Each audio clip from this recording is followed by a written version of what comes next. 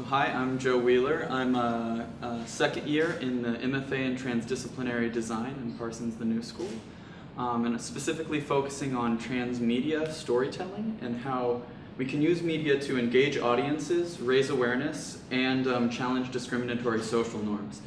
And so for ICI, what I was looking at was specifically in the context of international advocacy media, how can we, specifically me as an outsider, come into communities and make representations via media, photography, videography, of groups of people in a way that's respectful and empowering, but still starts to demonstrate how kind of dire some of these circumstances are when you're looking at really systemic social issues.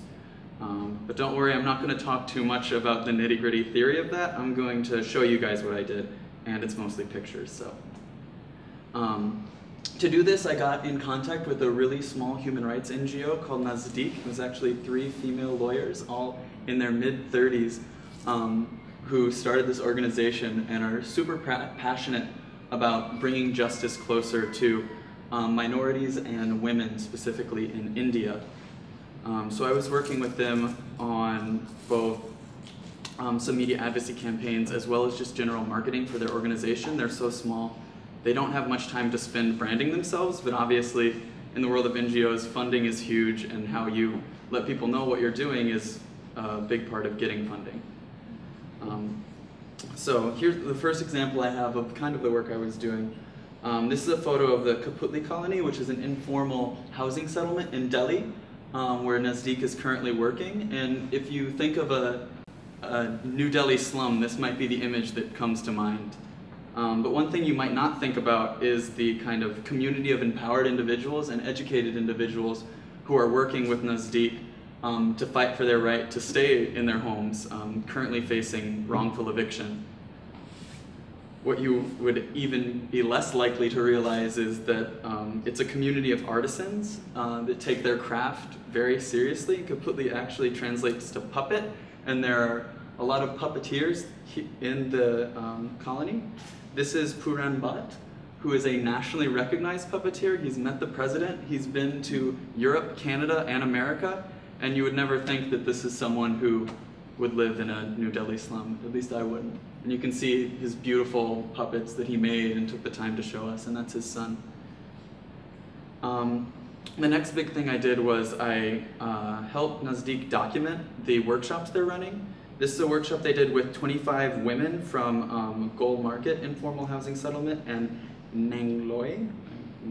That's wrong, but these are 25 very active and passionate women who are working to know their rights regarding wrongful evictions. So these are the photos of the workshop itself, which went really well, although none of it was in English, so I assume it went really well. I was told it went really well.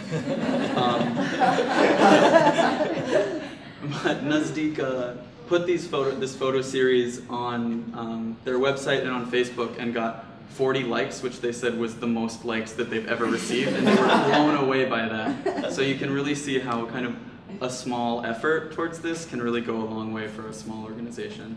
And she was the only workshop participant who actually enjoyed letting me take pictures of her. And that's a marker on her face, not some weird scar or anything.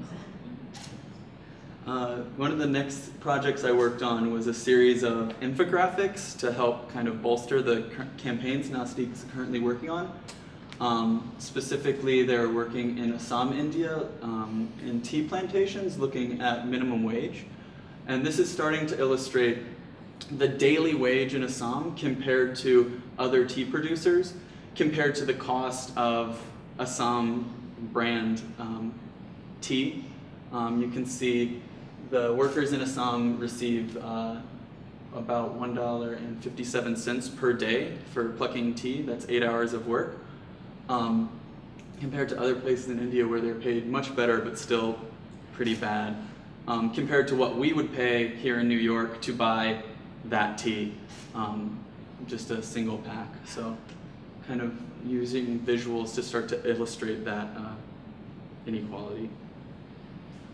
This was a breakdown of the daily wage. On top of the 94 rupees per day that they're earning, they actually, team managers deduct from their wage costs for retirement, food rations, and electricity, and this is actually against the law according to the Indian Constitution, but it happens anyway.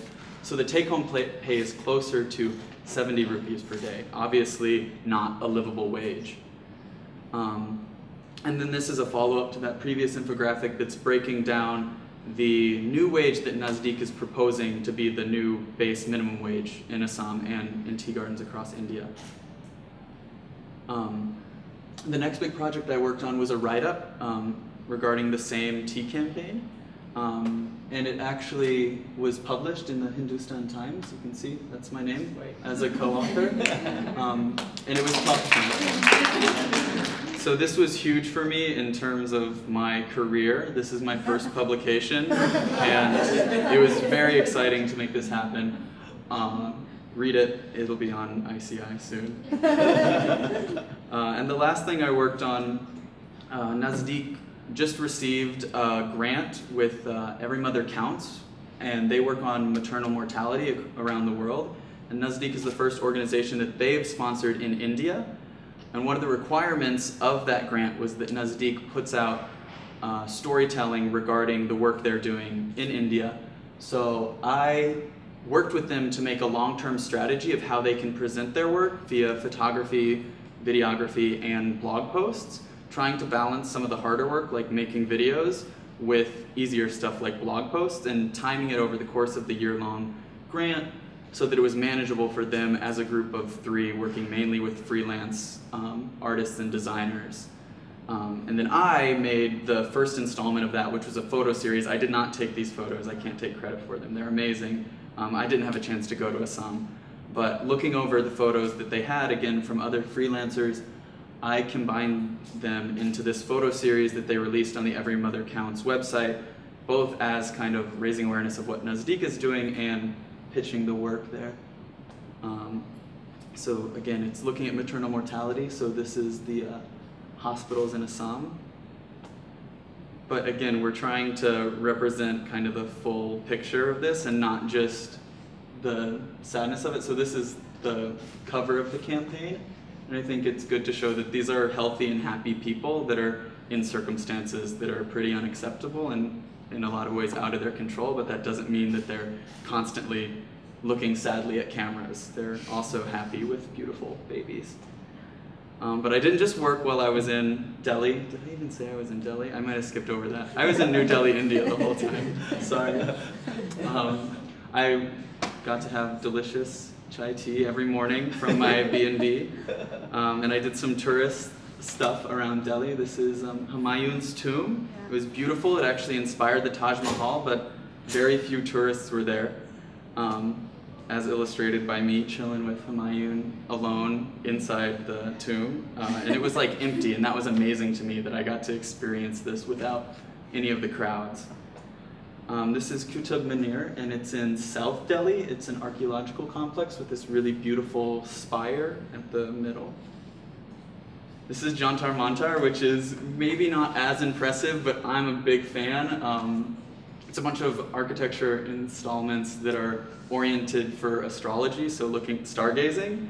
And I was an architecture undergrad major, so I had to swing by and check this out because it's totally bizarre but really cool. And then I also visited Red Fort, which is kind of the famous site in Delhi, and it was packed. This is right after Independence Day, so they're still taking down some of the stuff for that.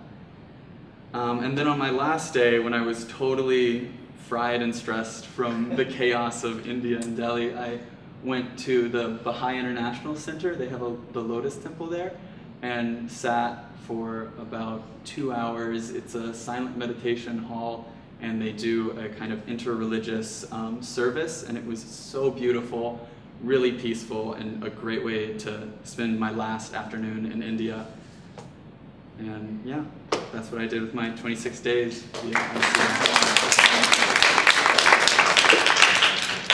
Thank you, Joe.